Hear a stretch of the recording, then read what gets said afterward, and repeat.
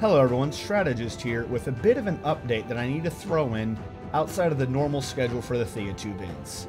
It was brought to my attention not but a few hours ago that somehow I overlooked two more possibilities for human males growing up, namely the Vohl choices for the Return of the Vohl expansion.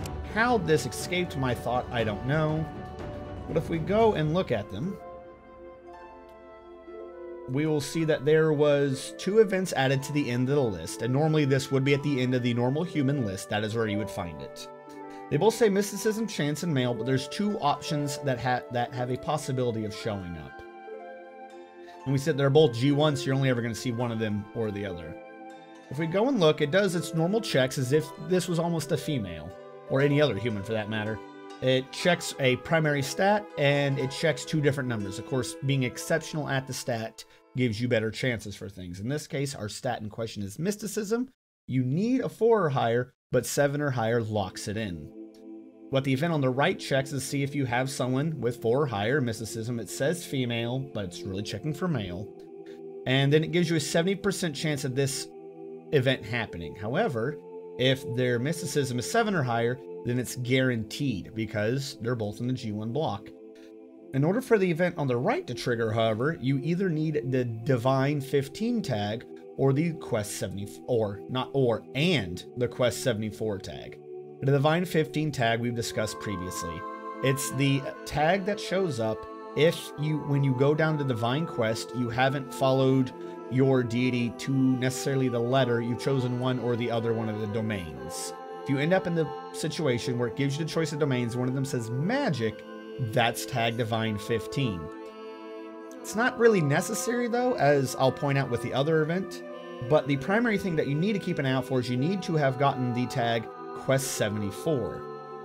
Now, without going into all of the Vohl DLC events, Quest 74 happens all of exactly twice.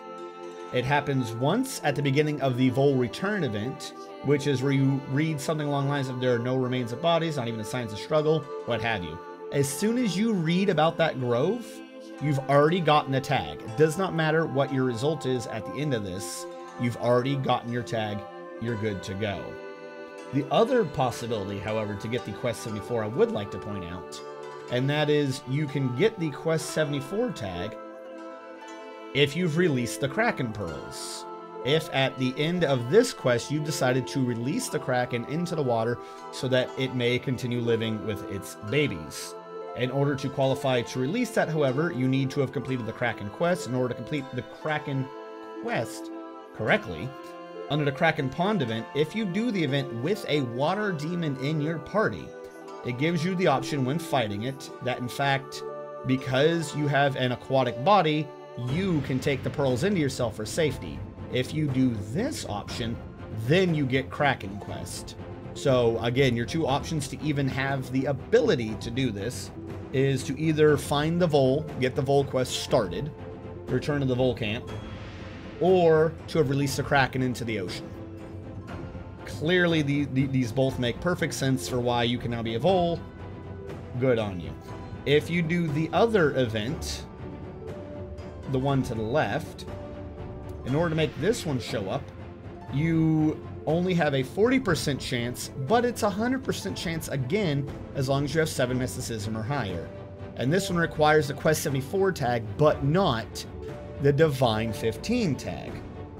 Which basically means the Divine 15 tag is only increasing your chance by 30%, but also a bit more than that because it gives the other event a chance to show up and then maybe this one. You know what I'm saying? Increases it by 30. But yeah, you just need a Quest 74 tag.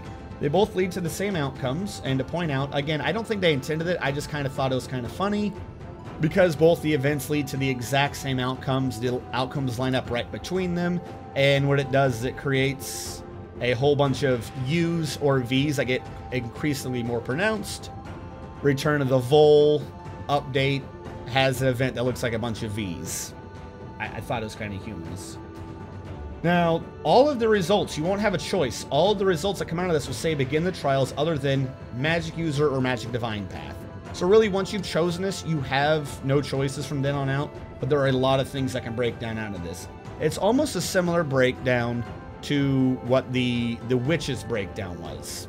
Go figure, you're looking at a magic user here. And I will be adding this to both the human, the PDF for the human video, and I'll relink that same thing underneath this video, just so all the numbers are together. The first choice that can happen, you know, again, if you have a magic user or if you have that Divine 15 tag, 35% of the time they become a Vohl. If you don't have a magic user or Divine 15 tag, 10% of the time they still become a Vohl.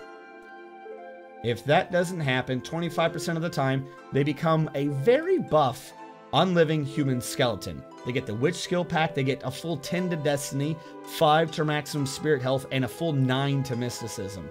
Which, they've already got this Witch skill pack. This isn't looking bad at all. If that doesn't happen, then you have a 4% chance that they're going to die. It's the normal death event thing. 4% chance they die. If they don't, 12% of the time they become a bat with a Witch skill pack, 8 to mysticism, the magic user tag, 6 to destiny, 5 to intelligence, and a buff 10 to their physical stat. Which is really good. I do like that. And then for some reason there was just an extra adventure and no, that I should have gotten rid of for this video. And if that doesn't happen, 35% of the time they become a Gusla. And lastly, if none of those happen, they become a Gusla again, but they are weakened. They have a curse, they've lost wisdom, mental, and physical health. Yeah. Breaking down those numbers, what this does is, if you are a magic user, you have a 41.5% chance to become a Vohl, a 14.625 to becoming an unliving buff skeleton, a 5.0544 to become that buffed bat witch, a 12.97 to become a Gusla, a full 24.09 to become weakened Gusla, and a mere 1.755% chance to die.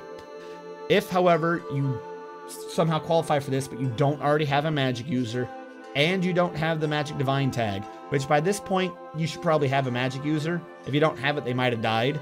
Sucks to be you in that case. Your chances are quite a bit different. You only have a 10% chance to get a Vohl, but this means you now have a 22.5% chance to get an unliving buff skeleton, which is really good. A 7.7 to get the buffed bat witch, which also counted as a magic user for future events. A Gusla has a 19.95, and the weakened Gusla a full 37.06. And of course, your chance of dying is increased to 2.7.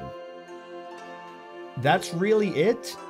It's just something that I had to address before I started going to Divine Quest proper. Thank you all so much for watching. If you haven't supported the channel yet, you know, give the video a bit of a thumbs up and definitely subscribe up above. Thank you all so much for watching. I'll catch you guys next time.